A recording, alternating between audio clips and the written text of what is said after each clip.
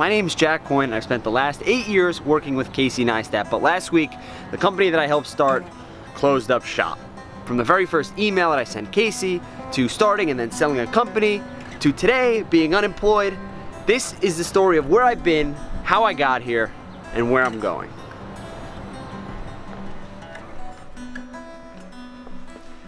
I got fired. I'm not gonna be working at Beme anymore in the future. Thursday last week, we had an all-team meeting early in the morning right here in this space. I was sitting on the couch over there, and Casey and Matt walked in, and sort of to everyone's surprise, they said, we're both gonna be leaving the company. And then a couple of folks from CNN came out and spoke to us and said some people would be getting jobs at CNN moving forward. It's Friday morning. Beme got shut down yesterday. This is the day after. I don't know if people are gonna come in or what. Kind of a weird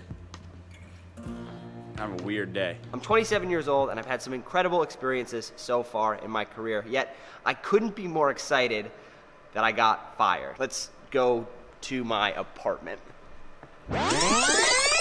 So in the spring of 2010, I was just finishing up my freshman year of college. I was studying film. So a friend of mine said, Jack, have you ever heard of these guys, the Neistat brothers? They make videos online. They also have a show that's coming out on HBO in a few weeks. You should watch that. You'll really, really like it. A few weeks later, I watched on Friday at midnight the Neistat brothers premiere.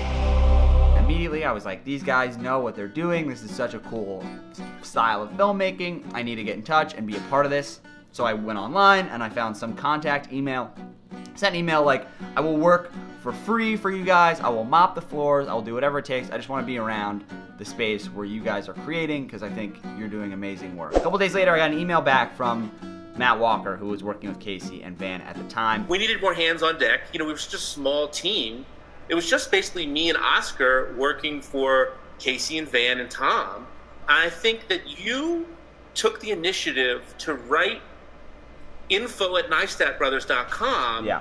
And I think I responded pretty much right away. That's your memory. It was weird. Yeah, and I was like, yeah, come on in. I started mopping the floor and doing basically tasks around the office. I learned how to do electrical wiring and carpentry and was just helping build the physical space of the Neistat Brothers studio. Shortly thereafter, Casey said, hey Jack, you wanna help me make a YouTube video? And I helped him do animations on one of his first YouTube videos, which was about Facebook, the Facebook privacy policy. Summer was coming to an end. Casey said, do you wanna drop out of school and work for me full time? And I said, no, I don't think my mom would be psyched if I dropped out of school. A few months later, winter break came. I had like 6 weeks off. I came and I worked in the studio with Casey again. The next summer, I came back again, and I just kept getting invited back and just sort of sticking around and making myself helpful in whatever way I could. At the end of college, Casey said, all right, do you want to work for me full time now? And rather than apply for other jobs, I said, sure thing, sounds good. And ever since then, it's been like a rocket ship to right now. The first few months working with Casey, I was doing a lot of producing. 4:33 in the morning. And then Casey said, I'm leaving all this and I'm moving to Boston and I'm going to MIT. And I was like, oh wow, cool. I guess that's it. That's the end of the road. And he said, no, I want you to stick around, stay here, work on the studio. You know, Jack, you didn't mention there that I just like had you hang around and I still paid you for 6 months. That would have been like a cool deal. I was still doing stuff Cool, in the studio. It was like 40 hours. Oh, all right, let me watch the rest. A few weeks later, Casey texted me, go buy a couple pairs of Google Glass. I have a project for you, call me when you get it. I go find out how to get Google Glass. I call him back, I got it, what's up? And he says, so we're starting a company that's all about sharing perspectives. I need you to wear these glasses and make videos about what you're seeing and what you're experiencing for the next foreseeable future. And those were the first like prototype movies of what Bemes would end up being. You're doing about 70 in a 45. I was doing 70? Shortly thereafter, Casey got linked up with Matt Hackett, and the two of them became business partners. I was helping both of those guys in whatever way I could, helping start a startup from the ground up. I was getting all my friends, everyone I knew, to beta test this Beme app for us, and more people started joining the team, and we had a new office. We went out to VidCon, and we launched the app for the first time. We are officially live in the App Store.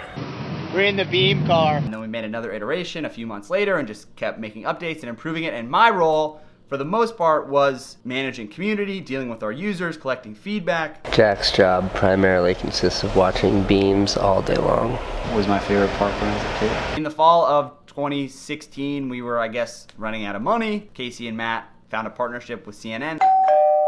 They acquired Beme and they were gonna let us run independently in the same office. We're gonna make other apps and we're gonna make YouTube videos. Jack and I were chit-chatting about this the other day, and he said, Why don't more people in the United States wear surgical masks to prevent the spread of flu like they do in Asian countries?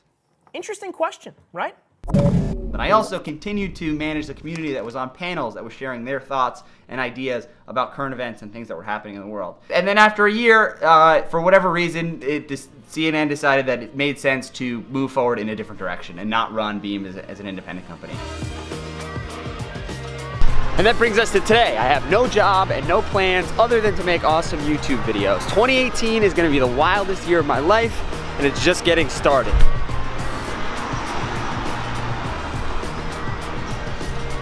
Oh, and I got a one-way plane ticket to California tomorrow. Hey Jack, what's our next project? Because I could use a hand here. You want to come in the RV? Oh, and one more thing. The Beme news team's still going to be making videos, so you should subscribe and watch them. I love those guys.